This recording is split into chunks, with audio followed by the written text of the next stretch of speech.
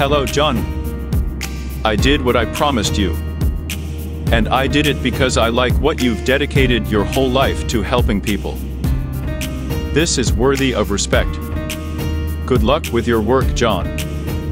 Sir D.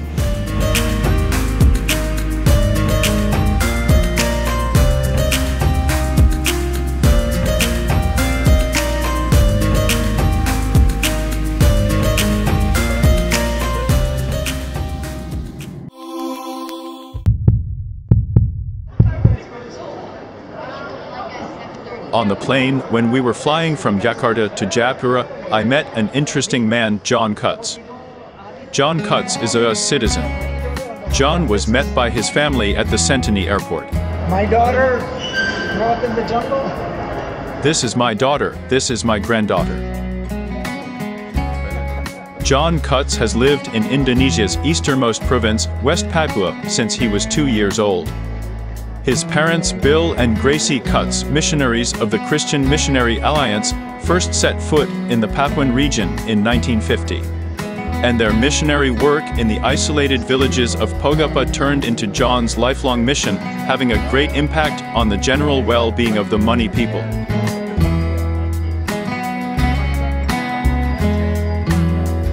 They were some of the first people of Western origin to visit the isolated highlands inhabited by hundreds of different ethnic tribes. Currently, the Monis recognize John as an important part of their lives, a respected figure who determines the direction for progress and peace in the community.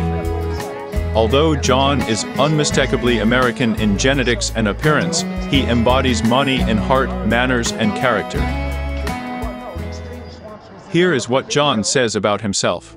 I am so grateful for the fact that my missionary mom and dad adopted. I was privileged to be brought to Papua at the age of 2 by my missionary parents. The culture and language of the tribe became a part of me from an early age through daily communication with the Moni. My childhood, when I was growing up in the Moni family, was filled with classes and trials incomparable with the antics of an ordinary American boy.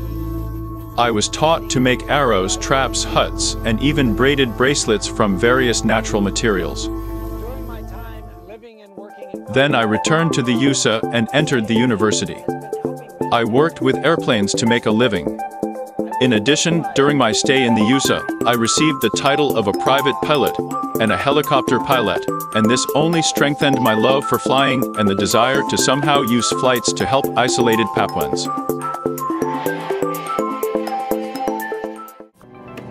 My life is so deeply rooted in Papua that my heart prompted me to return and continue my parents' missionary work in this region.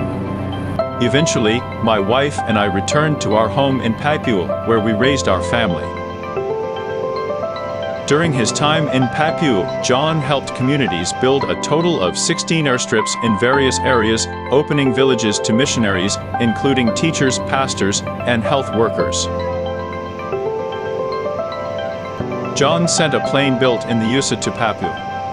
The aircraft will be used to train Papuans to fly, which is a long-standing dream of John and the villagers, to further improve access to many remote areas. John's family selflessly shared a piece of themselves with the people of Moni, and their entire journey was both dangerous and satisfying. The Cutts family's desire to bring spiritual truth, education, and progress has earned them the respect of the Moni community. Wanting to nurture and multiply the seeds sown by his parents, he founded Village Heartbeat Foundation together with his wife Joy, whom he lovingly describes as a kind, energetic, and dedicated person. For donating, for helping out, we would sure appreciate it. Thank you. God bless you all.